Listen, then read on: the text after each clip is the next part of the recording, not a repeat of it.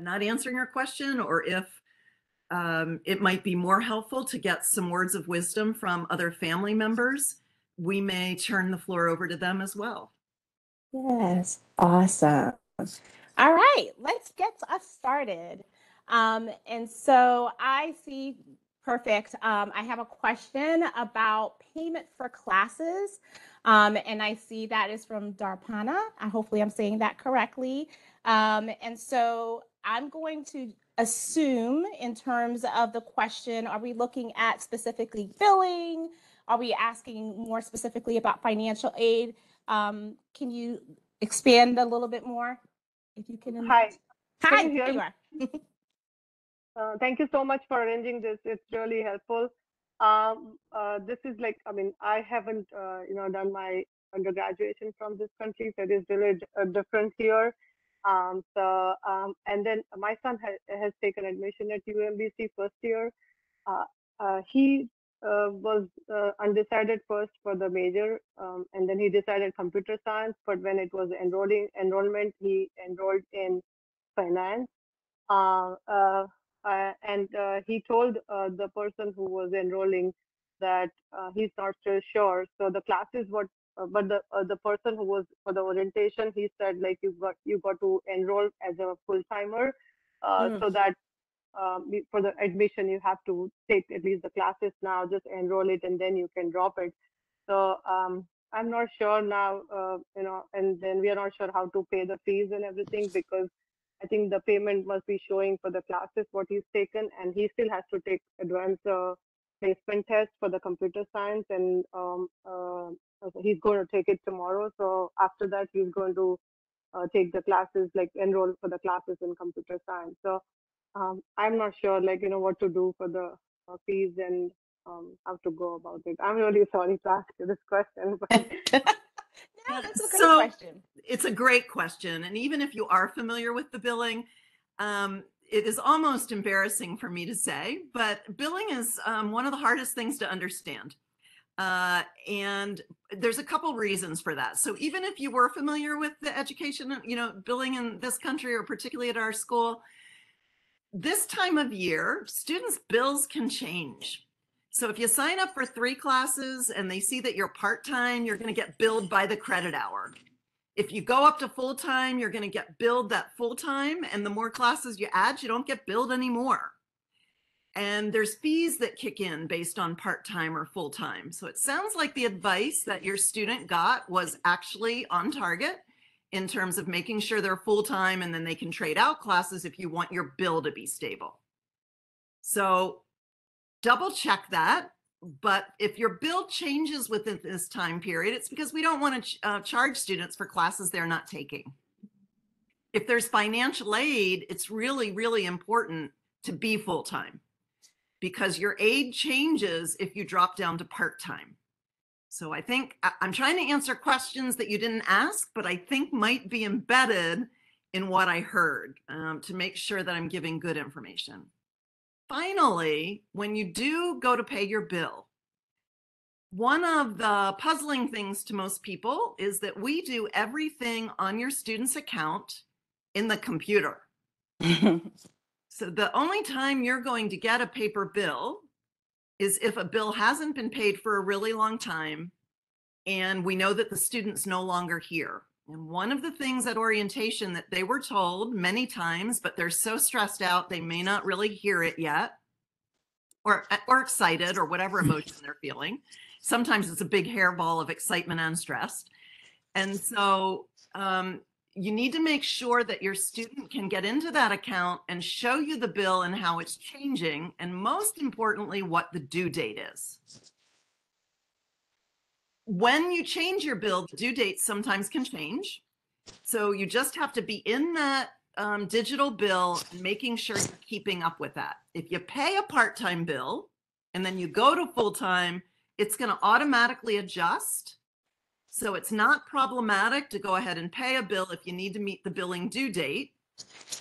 But you want to make sure that you're keeping up with that. Your student can give you authorization to see their account. Fritzy's probably better at telling you how to do that, or one of our parents might be better at telling you how to do that than I am. But the bills, you are not alone in not understanding all that. And everything changes. I'm just going to tell you, everything changes at this time of year based on how your student is registering. Was that And helpful or not? Yes, ma'am. So he's actually enrolled for full timers. So, but then I'm not sure when, till when shall I wait to pay the bills? Shall I wait till the time he enrolls in the computer science, the subjects, or shall I just go ahead and pay it?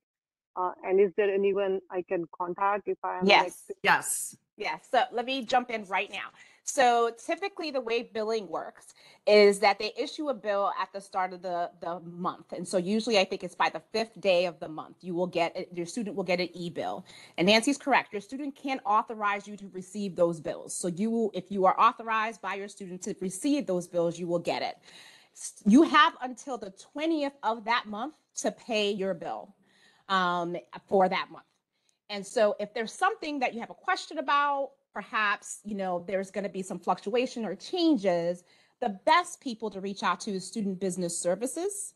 And I'm happy, I will drop their information in the chat really quickly after I'm done talking. But they are wonderful with working with families, with students, in regards to any questions that you may have. I always tell students and families, if there is some sort of financial situation that you're experiencing and perhaps you're worried that maybe I'm not going to be able to get to that bill on the 20th, I would say the best thing to do is to give them a call. They are super great about working with families, regardless of what the situation is. And so, that is definitely what I would recommend. And your student has the ability to share their profile with you through My UMBC. And that is how you would then log in to see that information. So hopefully that clarifies it a little bit more. Nancy, did you want to add The another only piece thing to I that? wanted to add on that wonderfulness of that staff, and students often will ignore a bill. I know that's shocking to many of you, but sometimes students get messages about important things and don't pay attention to them really well. And what we would love your help in helping your student to learn how to manage bills. They've got 4 years to figure that out if you're helping them. And if you're on this screen, you probably are at least coaching them in some way. And as long as, even if that billing date is coming up, as long as you've called them and are explaining what you're doing, I've never seen them not work with a family. When we end up with issues is when the billing due date passes and people don't call and they've reached out and we don't hear anything. That ends up in a place where there's late fees and other kind of things that none of us want you to get. But we are in a state system that requires us to do a certain number of things. And that's really not within our control. So if you call and we've heard from you, we've got all sorts of flexibilities. If your student calls and we've heard from them, if you just want to coach them, and we've got all sorts of flexibility. But if it just goes and then it's way past or there wasn't a question asked, it's a little harder to help. Yes, absolutely. Love the billing talk. Thank you so much. This was really helpful. Thank you. I appreciate it. Thank you. You're welcome. You're welcome. I see another billing question. I'll just jump in with that. The online bill mentions pending financial aid that we should pay the difference between the bill and the financial aid. So say you have a $5,000 bill and $3,000 financial aid, we pay $2,000, numbers made up, of course.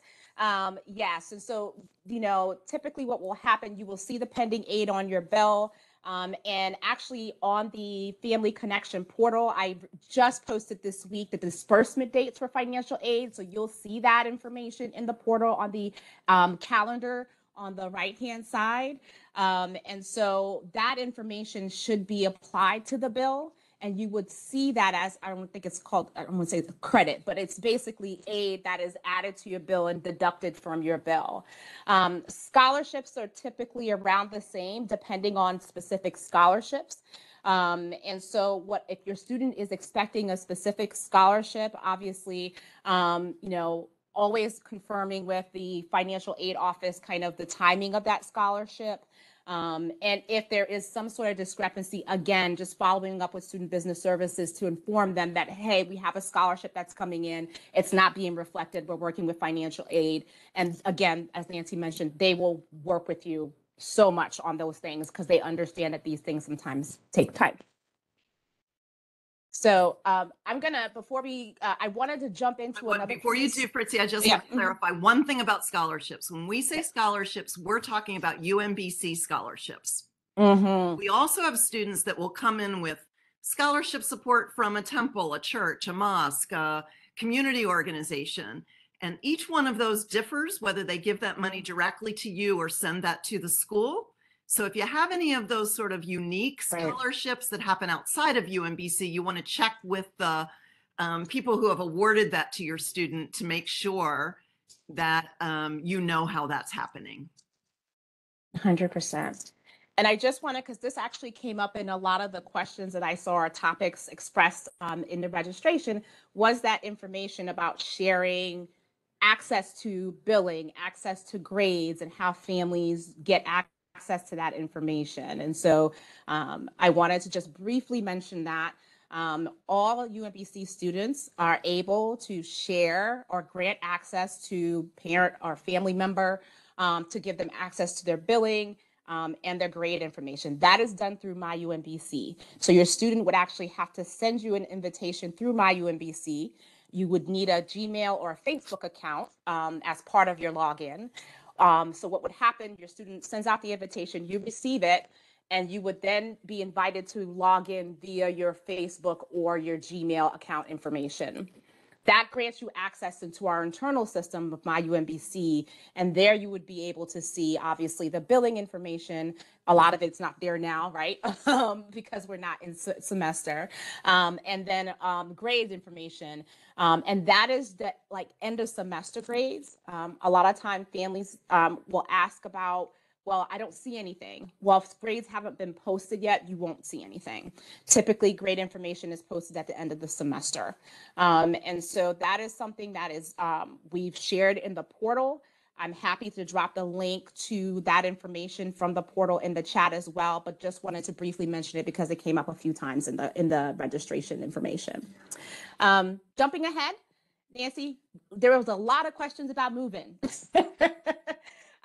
We had questions about move-in times. What is move-in day like? I do what see we skipped one question about Oh. scholarships. And Oh, while yep. we're on the finances, let's just wrap that up. And then I'm excited sure. to talk about move-in. Sure.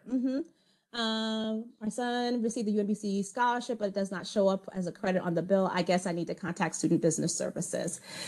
Yes, I would definitely connect with, well, first and foremost, I would just double check with the financial aid office to just make sure that the scholarship has been applied. I know that the disbursement dates were just released this week, so it just may be that they hadn't posted it yet.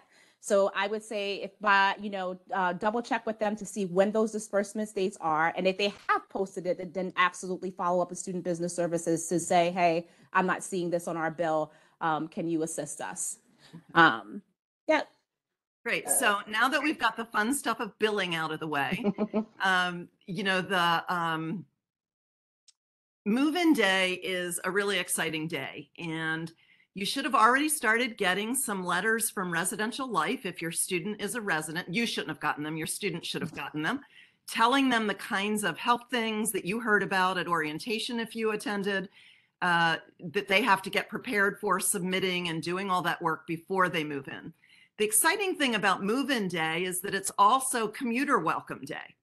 So if there are any families or parent here from commuters, that move-in day and that welcome day for commuters are the same, because that is also the kickoff for Welcome Week.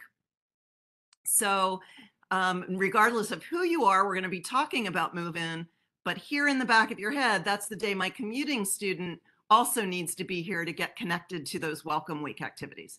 So on move-in day, yes, you are allowed to have 2 cars, but we would ask you to quickly unload and load. You literally dump stuff off. There will be moving folks out there with carts and all sorts of things. You're going to load all your stuff in a cart or dump your stuff under a tent. We recommend that you bring more than one person, and this might be a great way for some of our family board members to chime in about what the day was really like for them. And then you get directed to a parking lot. So you need a driver who's going to take that car to the parking lot and walk back, and you need somebody to stay with the stuff. And so that's usually, you're good if it's you and your student. If you bring more people than that, it's great. And so the parking lots aren't really far away, but certainly you're going to do that. And then there's a shuttle if we have to use the far lots that will bring you back. But it's a smooth system. We usually get great compliments. Last year, when we weren't real fresh from having had COVID for a little while, a couple of places had lines, but that we had it fixed right away. And then after you move in, you're going to want that car to be far away so you can stay for a while, because all day long we have Retriever Fest and an opportunity for you, your students, and others just to do another check-in with services and to get some welcome gifts and take a family photo so that you leave with a great memory of the day.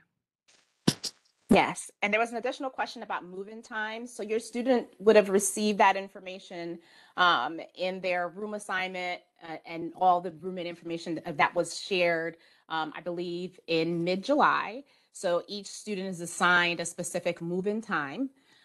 Because we try not to have everybody come in at the same time, right, to minimize traffic on campus. So you report at your move-in time, and as Nancy mentioned, it's like organized chaos.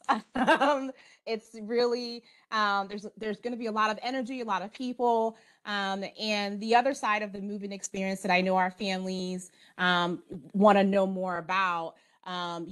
Is, once you kind of get to the room, what do we do? Do we stay around? It depends on what your student wants and needs in that moment. A lot of times students, you may have a student that wants you to hang up every poster, unpack every box with them. And then you may have the student who is, I just need a little bit of time to process, and this is a little overwhelming. And so I don't want to do all of this right now.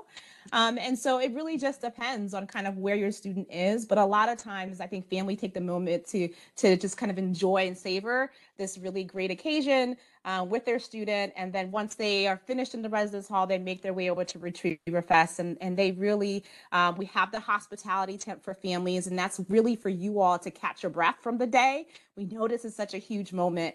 And so we want to make sure that you all have an opportunity to celebrate if you're super excited about, that last student being handed off to college, or if you're a little sad about, you're leaving your baby with us. And so the Family Advisory Board is there as well to celebrate and support with you too. And I think I see Camille and Joyce, who are two Family Advisory Board members that are here. And so Camille or Joyce, did you want to add anything that we may have missed?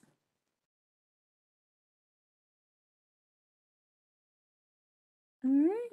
I see Monica. Can you guys hear me? No, you Yes, pretty much. You guys pretty much covered it. It was like you said, organized chaos. A lot of people are there to help you and guide you, so you're not going to miss anything. The signs are great signage in terms of where to park, who to see, what to do. So don't fear in terms of it. It's nice that you have the time selection. Everything moved pretty smoothly. No complaints in terms of it. There's just a lot of people, a lot of energy, and it's fun. So you'll have a good time. Yeah. And I think I saw a hand up from Monica. Yeah, I'm a new advisory board member, so Yes. I just joined this week. I'm a parent of a sophomore as well. So I did this we did this last year, and I will say that it was really smooth. I know everybody was really nervous in our family about it, but UMBC has it well orchestrated. And I was going to say the one thing that we didn't realize, and we were really, really thankful, is all the dorms have like bins. So once you get like moving in line, you go and you get a bin, you fill up everything. I will note that boys tend to fill one bin up and that's it, but the girls had so much more stuff. I'd also like to add what somebody said about buying stuff.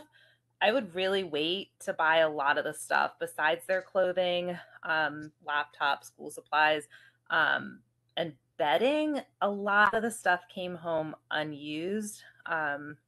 He just didn't use it. So especially cleaning products, which I wasn't happy about, but they just, I guess, didn't clean much. I don't know. Well, in what we do, we actually study. And I wish my 70s self, having grown up with all the things about equality and everything, but there's still a study that says men are far less likely to wash their sheets regularly than the girls too. So maybe he didn't have to unpack the second batch. So We also try, and I say that laughingly, but part of our job in res halls is to help people learn how to be independent and to do all those sort of instrumental things about keeping themselves. So sending some instructions with them about how to do laundry might also be things on your list if that wasn't something they already did at home. Let me say a couple things about the checklist and why the unload time is so critical. Thank you, Nancy. It may not seem like it, but when we're trying to get 3,500 people moved in one weekend, if everybody parks their car in front of a residence hall, you are going to be walking your stuff from the admin building. And our goal is to get you as close to that door where you have to move things in. And so if you can unload your car, and you are going to be amazed that even if your student only brings their clothing and their books and their items that fit in a car, it takes a little while to unload them into the building. Most of you will either have to go up or down a flight of steps or up or down an elevator, depending on how you choose to move. And so that ability to use that time limit, they don't shoo you out at exactly 16 minutes, but 15 minutes probably means you're moving by 20. And it does just help keep the day moving. And then once your car is moved, you can enjoy Retriever Fest, meet other families, be there when your student meets their roommate, and just have a more enjoyable day. And we've found over time that this orchestration really, really helps make the day very pleasant. Yes, great. Thank you.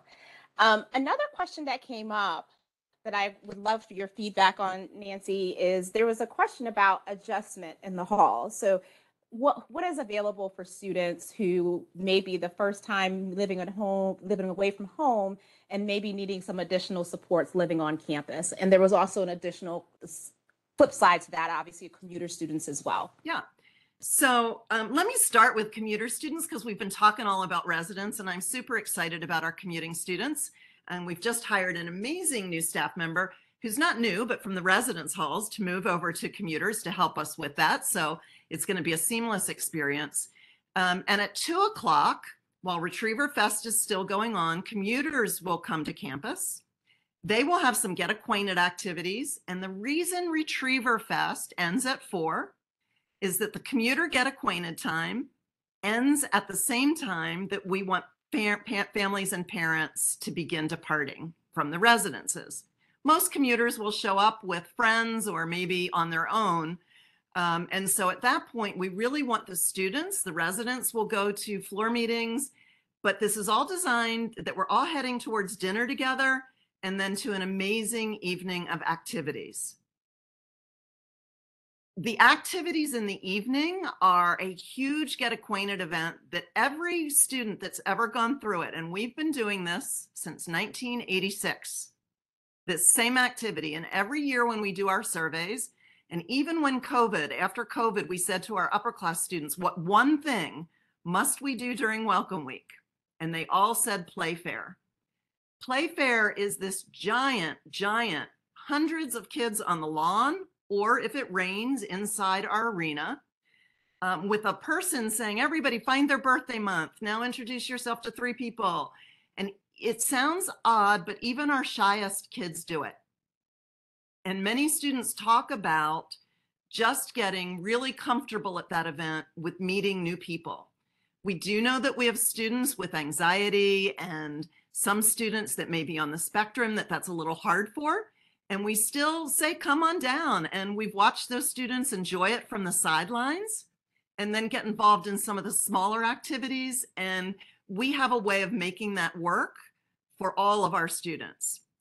And at the end of it, this is a secret, so please don't, how am I going to trust parents not to tell their students? But we always surprise them at the end with fireworks. And it's just a really exciting way to start their semester. The commuters then go off to home so they can come back with us the next day to Welcome Week in groups that they've now met people.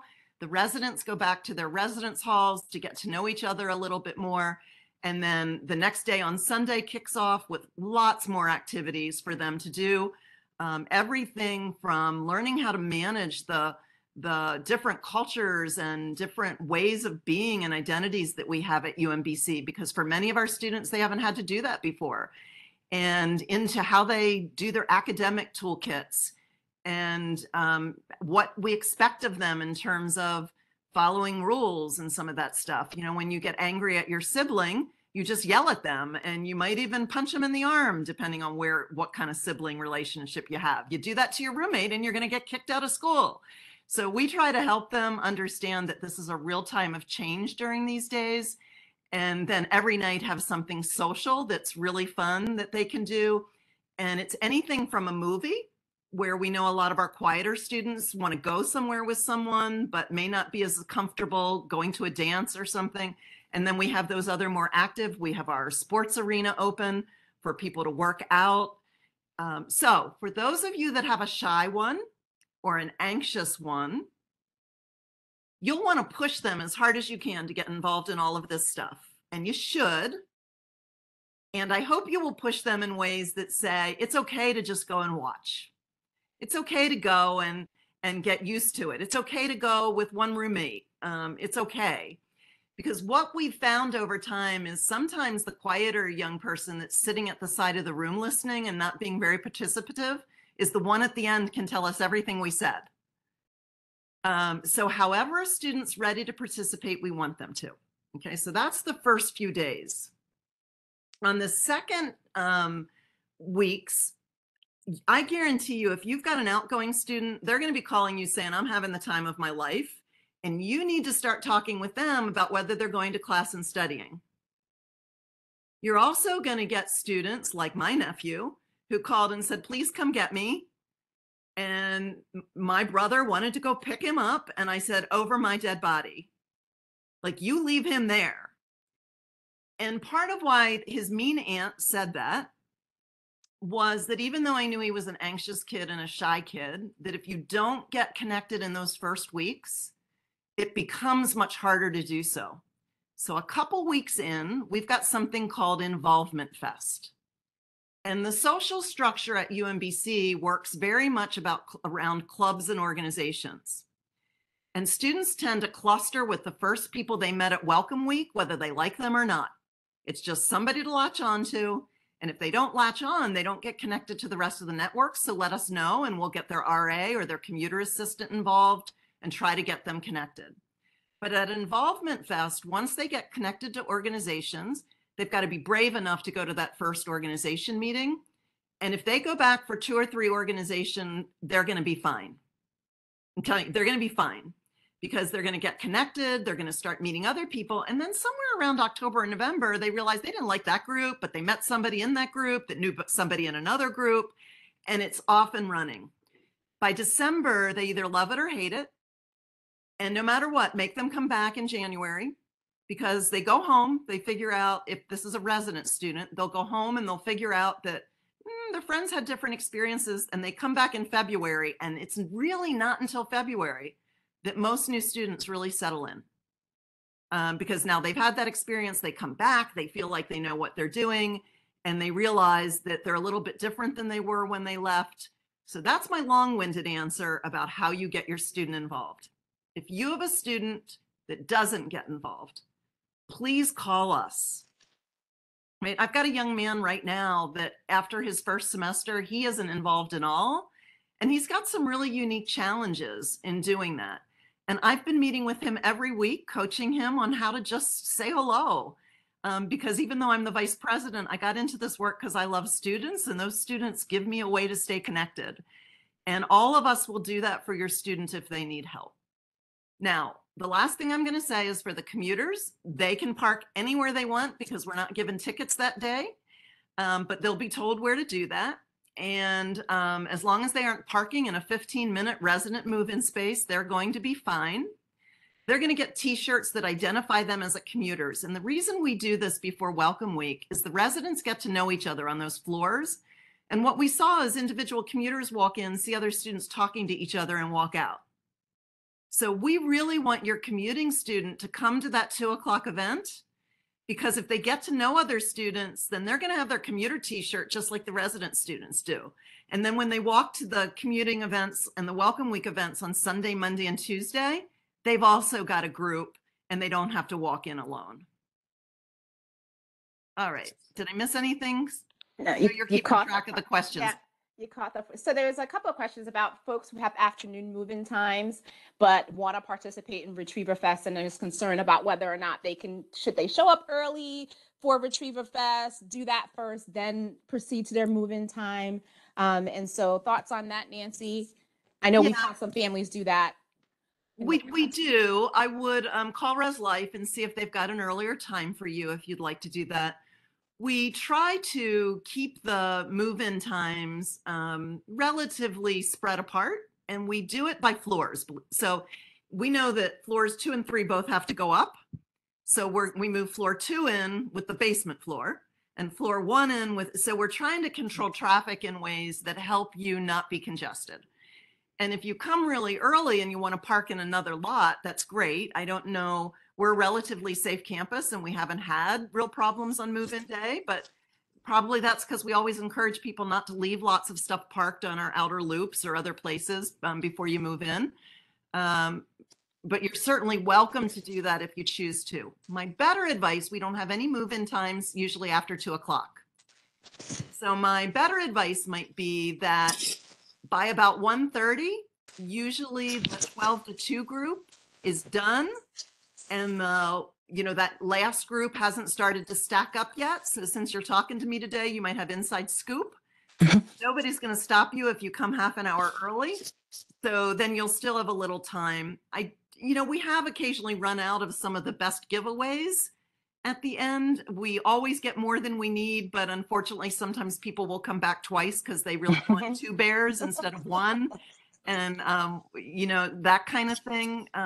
So you're welcome to, but if you do, please park and don't go through the lines if there's, if it's not your time, or call and get an earlier time, or show up, park in a nearby lot, go to all the stuff, and then move your car back for the move-in time. Mm-hmm. Yes, that's a great point. Thank you, Nancy. I saw a question really quickly about the installment plan, just reverting back to billing really quickly. I think we missed that in the beginning. And there was a question about the payment plan. And so I know, and it looks like Myra, you had a question about regarding the installment plan. Did you want to expand a little bit on that? Myra still here? Oh, yes. Yes, Thank hi. you. Yes, thank you so much for having this forum. I appreciate it. It's very helpful. So just with the installment plan, so you have to kind of make, I guess, an estimate sort of what the tuition is going to be, your fees, your room and board. So if the student then receives maybe additional outside scholarships outside of UMBC after that, are you refunded the money or is it credited to the account? How does that work in terms of the installment? Because it's a set amount that you've now kind of committed to, I guess. So how does that work if there is additional funds coming in? Thank you. Great question. So students who have obviously additional monies that are applied to the account do receive a refund. And it comes in form of, it's not a check that's mailed to them. It's actually going to be however they've asked to receive their refund.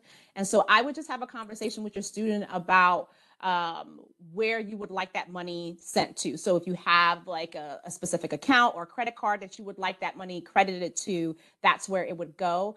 They would not for instance, credit it for hold that money for the next semester or anything like that. It is issued as a refund. And so the student, once they set up their account, will have to determine where they would like any refunds to be sent. And so just make sure that you've set that up appropriately with your student. Does that help, Myra? Okay, yes, that does. All right. Awesome. You're welcome. Let me make sure it is not another question that popped in while I was chatting. Because I had some some COVID. I knew those were going to come in. COVID 19 precautions and restrictions. Are there going to be any changes that you can forecast for us, Nancy, particularly regarding the masking requirement or any other precautions that you can share? It's a great question, and it's perfectly timed. We have been relatively conservative because we are lucky to have the epidemiologists that advise governors all over the country on how to manage COVID on our staff. So you've certainly seen UMBC, to most people's happiness, to a few people's unhappiness, managing with masking and other things in ways other places have not. Our principle has been to try to get students back to as much of a sense of normalcy as fast as we can while protecting the most vulnerable amongst us. And we are now using CDC's color coding for high, low, and medium, and the recommendations that they use.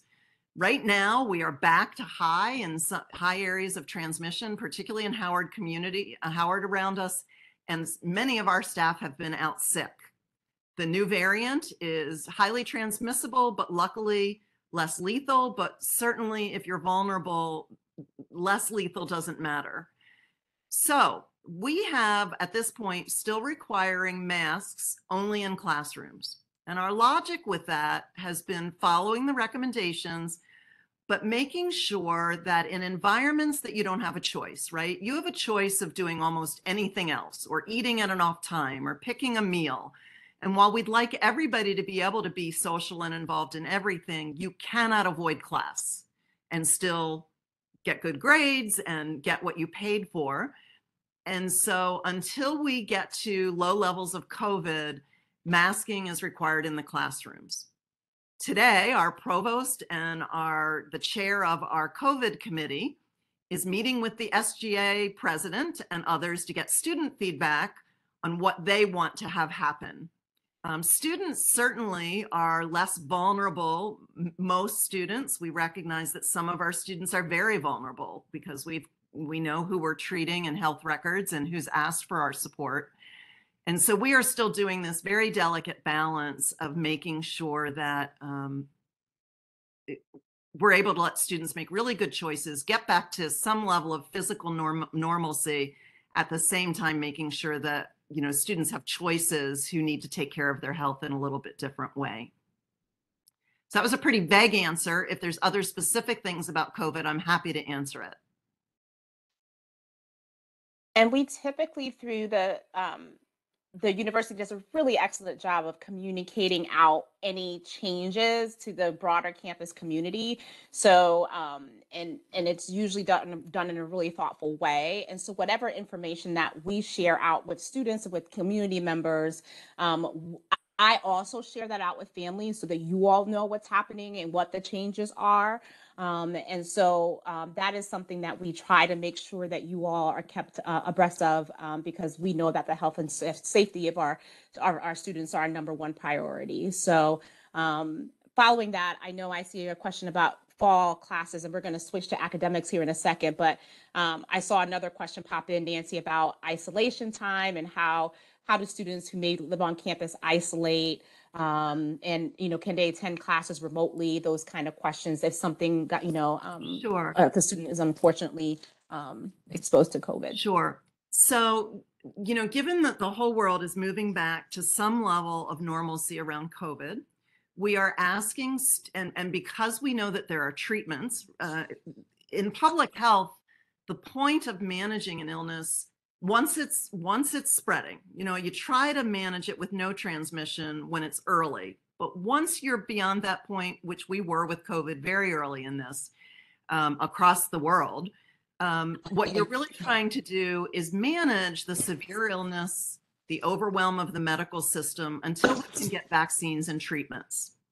So the goal then switches from transmission to controlling severe outcomes. And along with that comes more personal responsibility and less societal responsibility once people have the means to take care of themselves. So just like the rest of the world, we are transferring to more personal responsibility. What that means is that if a student right now were to send in, before we would have called them up, we'd have taken them to an isolation room. Now they're going to get a message back that tells them what to do, tells them who they should call, because these are new directives from our health department. And that's going to be true for resident students as well. It means that we are keeping a more limited number of quarantine and isolation beds. We serve students from all over the world and from all generational kinds of homes and from all classes and economic levels. But the quarantine and isolation this year will be limited to students who cannot isolate or quarantine at home. What that means is if other people at your home have already had COVID, or if you have a place where that student can stay in their own room, we're going to ask that student to go home under the amazing care of their family, which is probably where a lot of families want them. That wasn't true at the beginning of COVID. A lot of families were like, stay at school, we don't want you here. However, we will maintain quarantine and isolation for out-of-state students, international students, and students who might have an immunocompromised family member or grandparent living at home with them that really is at too high a risk for them to go home. But those spaces will be a little more limited than we had when we were only having half of our population. We only had, I think, 25% of our population living on campus at one point. Did that answer the question about the quarantine and isolation? I think so. Okay. Just know in the chat. And so we had some questions definitely come up about academic transition. And so one question that came up not only in the chat, but also in some of the questions that were sent ahead of time is who a student works with in regards to their schedule. If, they need to make changes, perhaps maybe change a major and those things, who's the student supposed to be reaching out to do that? And so I know that each student, as part of the orientation process, once they've completed their in-person orientation session, they should have had an advising appointment, and they went ahead and selected their schedule. Moving forward, if they need additional support, we have a wonderful advising office, and again, I'll drop that information in the chat, and they will help guide your student if they are concerned about what classes to select or making any specific changes to their major and things of that nature.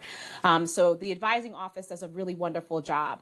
As your student gets further along, they will get assigned a specific advisor. But in the earlier stages, if you're looking for someone to reach out to just in general and get some support, the advising office is going to be the best place to reach out to. The other question that I see, the last day to register for fall classes, the last day to make any changes to your schedule is September 14th. And so we obviously, would want our students to do their best to get their schedules squared away and settled as early as possible. Even though they have until the 14th, I would not advise waiting that late, just simply because the classes have already started.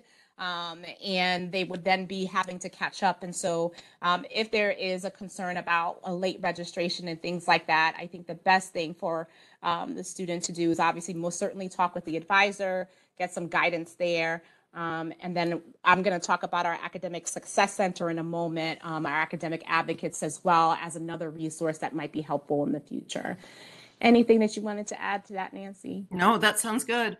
The only thing I'm going to say again is you've got shy students, you've got assertive students, we've got all kinds of students. The biggest thing I see was two things with students changing their schedules I think families should be aware of. And it's the student that goes to orientation and gets really good advice about what courses they should take and goes home and talks to someone else and changes all their classes.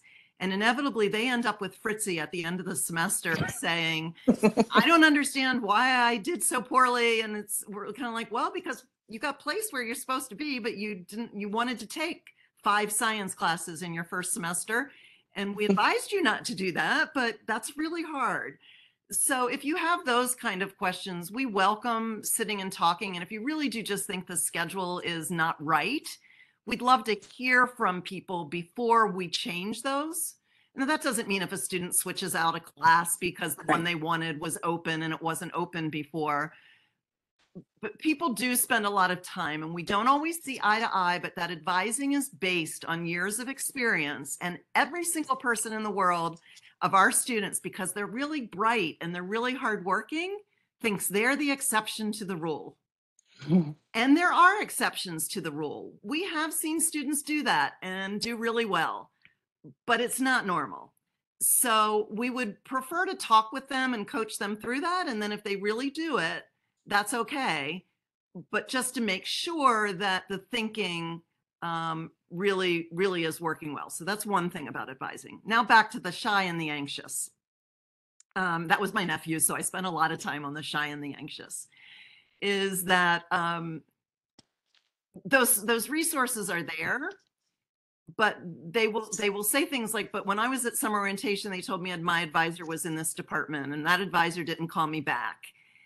Or that advisor didn't. Well, not all the faculty advisors are on campus in the summer. They're 10-month contracts. They don't work all year long, many of them. So if they're having that issue and we try to get them to advising center and they need a little help getting motivated, please reach out and make sure we're pushing them to get to that place, because sometimes they are a little hesitant to do something even out of the norm. And part of our job is to help them understand how to navigate systems and to figure out how to get help when the original help isn't there. Yes, absolutely. And really quickly, there were some questions about the Academic Success Center. And I know it may be a little confusing. You have academic advising, you have your students' academic department, then you have the Academic Success Center. And what do all these things mean and how do they all work together? And so in reality, it's almost like a triage. We all collaboratively work together to support your students. And so the Academic Success Center is a great resource for those students who may just be needing some additional support. So perhaps, they are having a really challenging situation and they're not quite sure whether that be about their major, whether that be they need to take a reduced course load. Maybe they're really struggling with that math class. Maybe they're struggling with time management or study skills and things of that nature. And so we have what is called academic advocates who actually work with students on a variety of topics and offer support and guidance. And so they will sit down and listen with your, meet with your student and discuss what their issues are. And then they will actually then, reach out to the different resources on campus and get that student connected. And so perhaps they need a tutor. Perhaps they need to get connected to a study group. Maybe they do need to sit down and meet with an advisor. So the academic advocate plays the role of helping the student manage some of the different resources on campus. So if your student is struggling academically early on in the beginning, I would say that is the best place to send them so that they can get the support that they need. We can catch it early on, and then they can then hopefully have a successful experience moving forward in the semester. And so the Academic Success Center is definitely something to leverage, and they manage our writing center, our tutors, as well as a variety of the other kind of academic policies and things. So for whatever reason, perhaps your student has an emergency and would need to do a late withdrawal or something's going on, the Academic Success Center helps students manage some of those issues that come up that are unforeseen. So a really great resource that I wanted to recommend and highlight. The other thing you may see, we do mid-semester interventions with first-year students. And we also know that students are not very good at asking for help in their first semester. And some of that's because they've always done really well. Some of it might be because they're depressed. But for whatever reasons, at mid-semester, we ask faculty to report on the first test grade or the first paper grade, so that if we see students early that aren't being successful, they're going to get a letter that asks them to reach out to one of the folks in that department. It will hit them hard. And when it does, I hope you will tell them that Nancy, sitting in front of you, Dr. Young, failed her first semester calculus exam, and she still went on to get a PhD and did just fine. And I say those things because at a high achieving school, one of the biggest reasons students don't ask for help is they feel like a failure. Mm-hmm. And they don't know how to say that I've done well, or I'm smart, and this should be easier for me. And so I tell them that story about me because I want them to know if you're here, whether you did well in high school or not, whether you're depressed, whether you're just not know how to make this transition, you have what it takes to be here. And if you struggle, we want to get in there early and get you help. We know that about over 85% of our faculty for first year students, it's approaching 90%, actually report those grades. So it doesn't help if they don't really fall off until the end of the semester, but it does give us an opportunity, and students hear that as I'm in trouble, you know, they're calling me in, and I hope you will help us get them to read that letter a little more carefully, where it says, we just want to help you and get you back on track, and there's no shame in that. And so that is another thing that advocate office does. We also ask them to see resident advisors, all sorts of people, because we want them to be able to see somebody they know.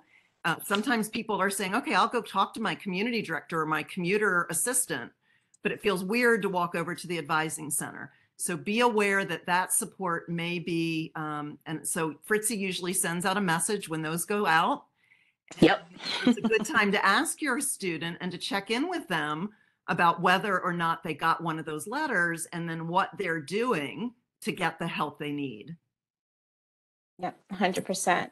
I see the meal plan question. I'm going to get to it just really quickly because I feel this is connected in regards to, you know, how do students know what to bring in terms of books and materials that they're going to need for classes. And so when a student registers for their courses, they get their, you know, course schedule. They can go onto the bookstore website and actually look up their courses to see exactly what the course materials are that are listed for that course. Also, in addition, students also receive a syllabus during the first week of classes. And so if there's any additional materials that are needed, students are advised at that point as well. But typically, the course materials list on the bookstore website is where students find information about what books that they're going to need for their classes that semester. And I believe you can order your books from the bookstore online. I don't know when the cutoff is, but you could place your orders online and pick them up during the move-in day. A lot of students do that, or we've seen some families, the students just go ahead and do that a little bit prior to and just make a visit to campus and come pick up their books at that point just to kind of get it out of the way. So it really just depends upon kind of what you all are able to do with your student at that time. So wanted to touch on that really quickly before we moved on to the meal plan. Let me say too, I just want to touch on this must be for day one. Must be for day one has changed a lot since COVID. Our faculty, I was just talking to one of our, actually an engineering faculty member who's spending lots of time putting really popular music in all of his course materials right now because he wants it to be more exciting. But they've learned a lot during COVID about how to reach out for students, and more faculty, the first day was just get acquainted and here's your syllabus and let's move on. But now that they know how to distribute those materials digitally, I would hazard to guess that some of your students are going to get some of those materials or their Blackboard, which is our place where students go to access all of their digital course materials, sometimes to turn in papers or to see lecture notes. Or to get grades even on what they've put in and back forth. That Blackboard may be open even before the first day of classes. And I've even seen faculty members start to give assignments that they should have ready to talk about on the first day of class. A little more unusual in the first year, but just make sure your student knows that they're checking in, because what you need on first day one has changed a lot and probably will continue to change and is unique to each course. Yeah, absolutely. So any advice? Yeah, so classes start on Wednesday, right? Yes. So yes, they do have a few days to get books. If the only thing I would say about that, I mean, sometimes, I don't think that they run out of books too much, but it's just one of those things that you don't want to be in a situation where perhaps you can't get the books as soon as you want. And so I always say err on the side of caution of kind of getting them the earlier the better, so that's one less thing your student has to think about during move-in week. But if your students still unsure about their classes and you're still kind of making decisions, then yes, absolutely, the bookstore will be available and students can go and pick up their books at that time. The meal plan. We always get questions about the meal plan, particularly for residential students, and how do we figure this out? And so there's so many options available. I'm going to drop what they call the My Meal Plan Assistant, which is actually a survey that the dining services has provided that you can go through and fill it out, and they make a recommendation on a meal plan. So I'm going to drop that resource in the chat. One thing to know is that you can change your meal plan option during the first 2 weeks of the semester. So say if you pick the biggest one, and after the first few days or the first week, your student says, you know what, I don't think I'm going to need the unlimited option, you can bump that down to a different meal plan. Or if you purchased a smaller option and your student says, I need more meals, then you could bump it up to a bigger option during the first 2 weeks. After the first 2 weeks, you still can make changes, but you could only move up in your meal plan. So if you chose something that was smaller and your student says to you after the first 2 weeks, I need more meals, you can move up your meal plan. But that is the only option available after 2 weeks. Sorry to interrupt. Tomorrow there is a virtual session. Yes, thank you. You jumped on good. You stole my thunder. I was gonna say. Sorry about that. You're fine. I was gonna say that the dining services, I sent out an announcement to the new family group, this new summer family orientation group this afternoon, that dining services is actually also doing a virtual drop-in session tomorrow evening. I think it's from like 4 to 5, if I remember correctly. So absolutely check out the meal plan assistant. If that still is not answering your questions, if you want to drop into that session tomorrow, that's an option too. And that all else fails, they will always respond to families. And so you can always shoot me an email at families@umbc.edu, and I can get you connected to someone in dining services to get your question answered. So hopefully that covers it. There was one more question I wanted to try to squeeze in before we said goodnight, because we got a lot of questions about it. So the question that we got a lot about is campus activities in general. Things to do on the weekend. How do students get connected to those activities and stay kind of involved in that?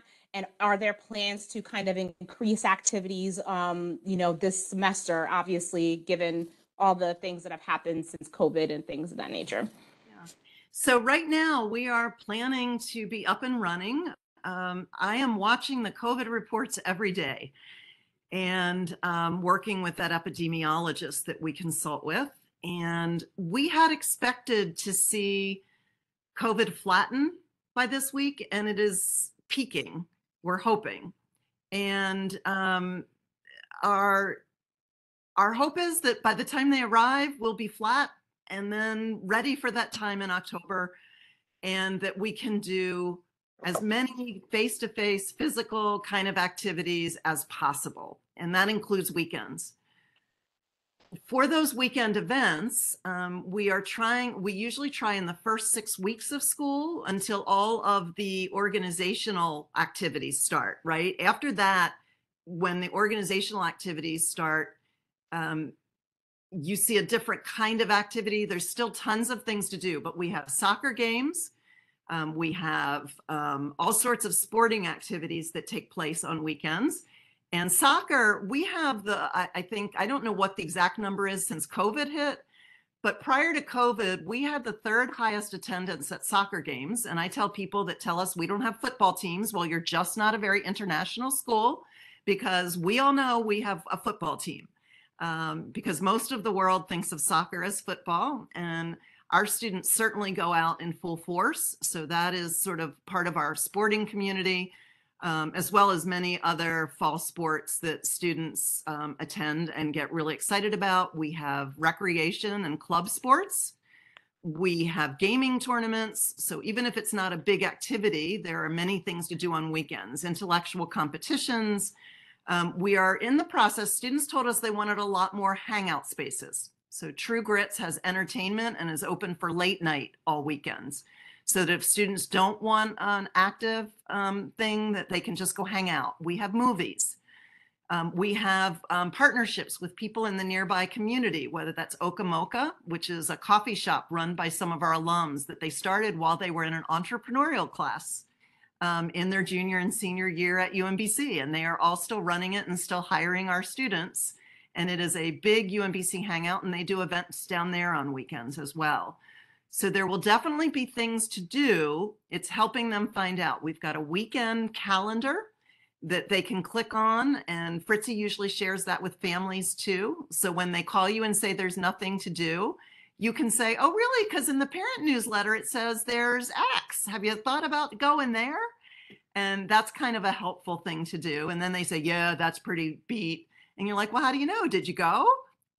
And then they go and they go, oh, that was really fun.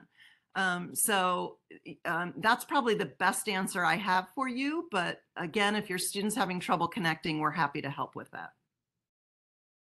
Yes, I will add that I most certainly do try to keep families informed about any kind of big ticket events that are happening on campus need to know. The other piece that I will share is that a lot of times students will say there's nothing to do because perhaps they may drive onto campus and it looks like there's nothing happening, right?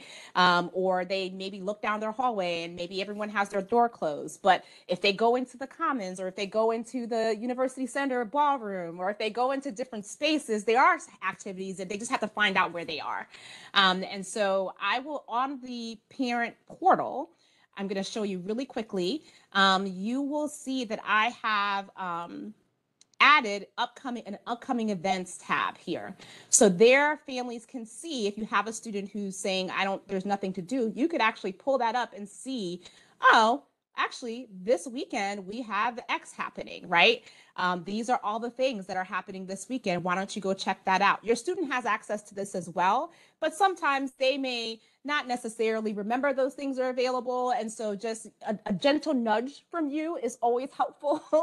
And then honestly, once they get connected to a club and organization, that's really a lot of where those activities kind of fill in for them as well.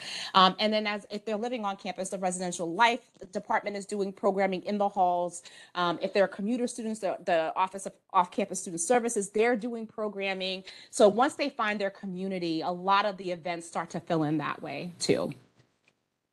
So I think we got all the questions for the most part, or topics, but I wanted to make sure I covered what's next. So Nancy, did you have any final thoughts before I do. First of all, just thank you for showing up, because we know you've gotten them here.